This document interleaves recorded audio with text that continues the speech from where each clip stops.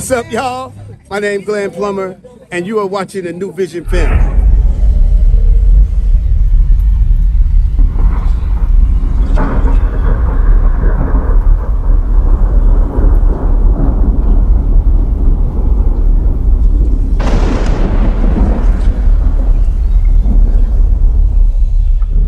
Over here at the trap house, but you're not even here.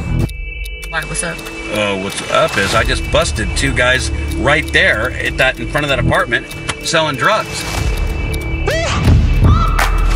Continue to follow breaking news this hour. Modesto police are investigating a deadly shooting. You really ain't gotta do too much. You just show your badge. Shooting spring. And this is where we find Fox 40's Monica Diaz. I can't get along with this woman. I don't want her. I don't want her working with me. I just can't deal with it. Kidding me, right? Come on. Hello? Take out the trash. She talk about her seat. They lie along Laston Avenue where this happened. Monica, we know that...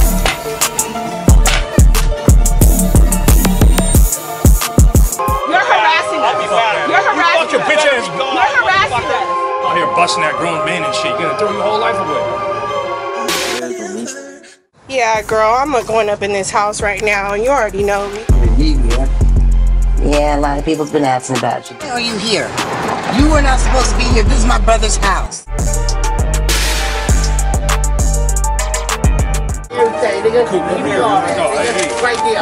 I've got a couple of dope dealers I'm going to deal with. I don't need your help with.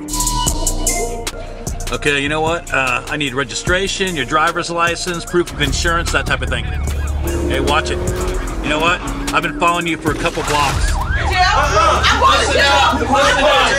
Shut up! I want to jail. Come out here.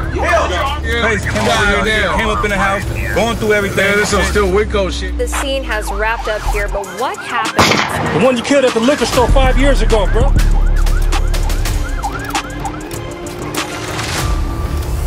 Trey, tell your best friend like that?